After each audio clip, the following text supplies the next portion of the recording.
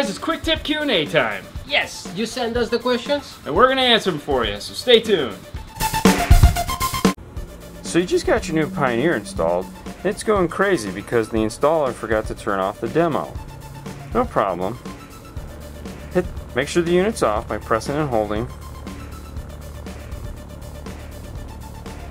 Go into the menu, select System, turn the dial so you see demo off, hit enter, select yes, and now go ahead and select source.